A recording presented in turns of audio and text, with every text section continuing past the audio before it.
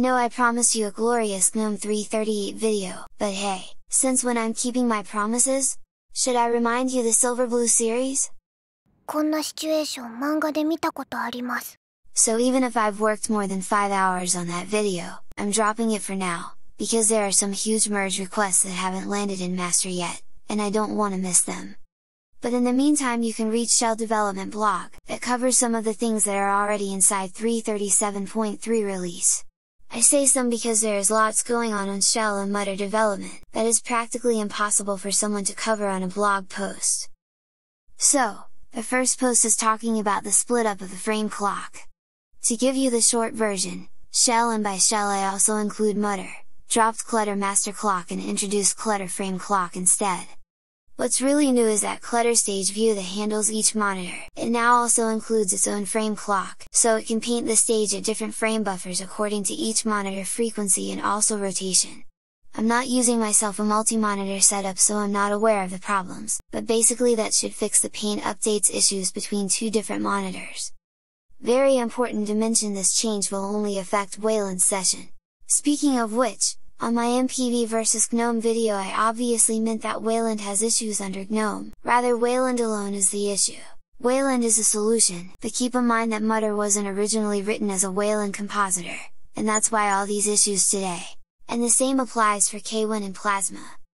But anyway, this change is mostly interesting for people who use multi-monitor setups, but most of the fun comes on the second post.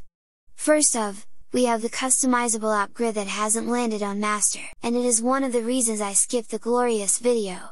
Also, I'm very worried that this change may not finally come in 338 release, and the current implementation that is tagged as final, may or may not bring some complaints, but I may cover this on different video.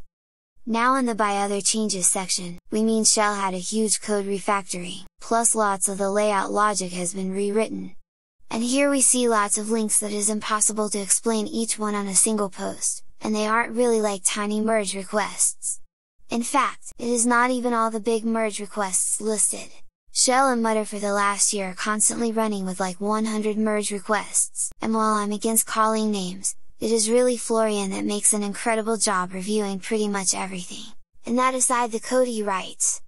And we continue with Mutter, that on the first paragraph it describes some performance changes, and we talk about major performance improvements, like the merge request that turns meta-shaped texture into a clutter content object, and reduces the number of window actors by 33% at the very least. And then we have again another changes section, which is simply too much to cover, so let's add some links instead, and it is pretty much again a big code refactoring in Mutter. And anyway, you should read all those yourselves, so I'm here to show you what happens in action. But before, there is also this merge request, that is actually a series and it is not described on that post. What does this to apply clutter effects to clutter paint nodes? And maybe I'm gonna say something very stupid, but I think we may get some proper blur in the short future. So let's go to some actual video and what I posted 2 days ago on community page. So I'm in GNOME Master and actually 337.3 release, and there is this magical improvement on animations, that are much better than Windows and kinda feel like Mac OS levels. It's kinda lame because you can't see it on the video, but trust me, the magic is here! And it isn't just the performance improvements, but it is also the very proper animation timings that give this awesome feeling. On the bad side, the menus and all widgets graphics remain politely unacceptable for year 2020.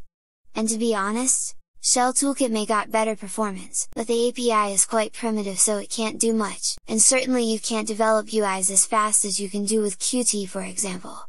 So don't really expect deep in level kind of graphics.